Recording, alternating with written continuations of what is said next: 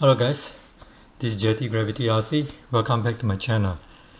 As you know, in the last couple of days I have been making videos about how to connect different types of transmitters to play with FPV Freerider, and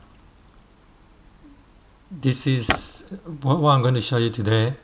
I want to show you that we can also connect the Spektrum DX6i or DX6 to PC to play FPV Freerider. So with the Spektrum DX6i, there's no USB port, but what you have is the trainer port here that you can connect an audio cable to here and also to the mic input on the PC. So I'm going to show you how to do it. First of all, you need to download the SmartpropoPlus, and then you have to adjust the volume of the under the sound settings. So what you do is you click this Windows and just put in search for sound card. Let me try again. Okay, hang on. Sometimes it doesn't show up. Yes, you have to choose this sound control panel. Click on that, and then you need to go to recording and the microphone. So double click on that, and you go to levels.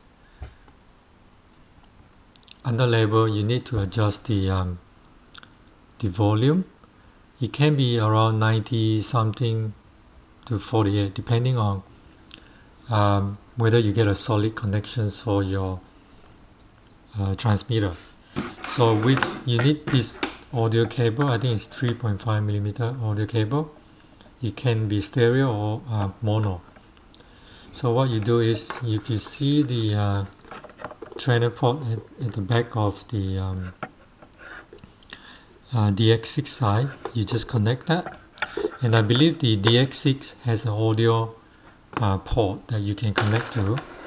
Then the other end of this, you need to connect to your mic input here.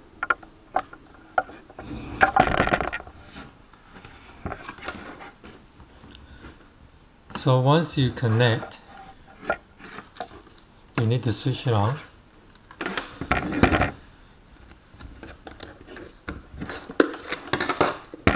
If you see here, it says transmitter disconnected, but this is moving because there's a mic here. So what I'm saying now is being transmitted into the microphone port. So I need to just turn on the transmitter. Okay. See, I turned on the transmitter. I've got the 200QX model in here. I think it should work. If it doesn't work, you just have to create a new model. You don't even have to do any settings to the new model that you created, because you can use the stock model that's provided under Spektrum DX6i. This is the last of my transmitter, so I don't have any other transmitter that I can use anymore to show you that you can connect different types of transmitter. So what I'm going to say now is, as long as you have a transmitter that has either a USB or audio port, you can connect to your PC to play. But in terms of if it only has an audio port, you need to use the SmartpropoPlus. So just connect here and I'll show you how to do it. So if you look at this audio slider, the microphone slider, at the moment it's at 48. You can see that the channels are responding, so which means that it's working properly. But when you first connect to your PC, this microphone level is pretty high. It's around the maximum. So if it's around the maximum, it doesn't work because it doesn't have a solid connections. So what you need to do, you need to turn down the volume until it gets a solid connection. It has to be around 90 and or less. So you can see now this is solid connection, so it should work.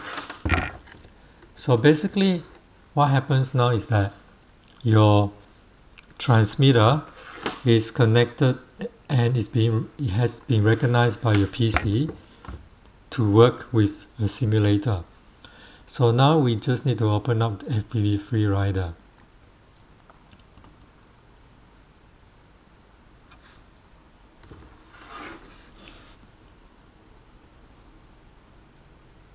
So once you get into FPV Freerider, you need to calibrate the controller, which is here. So you just click on that. And you need to center the sticks before you click OK. Now you click OK. Hang on. It went too fast. I need to do it again. So calibrate. Center your sticks. Click OK. So move the yaw to the left. You see this one move. So click OK. So the yaw is recognized. So click up. So throttle is now recognized. And with the raw left, click. Hang on, I need to do it again.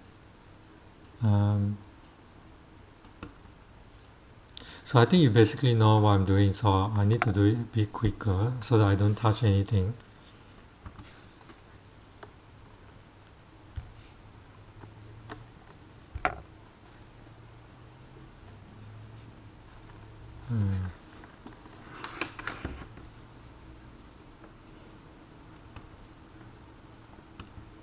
Okay, now it's all done. So what you need to do, you need to make sure that the circles are in the middle.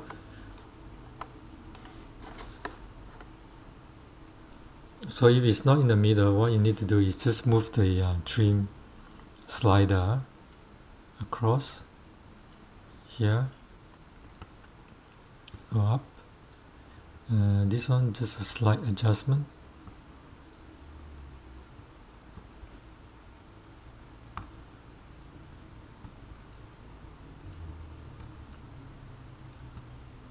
Okay, so let's test this out.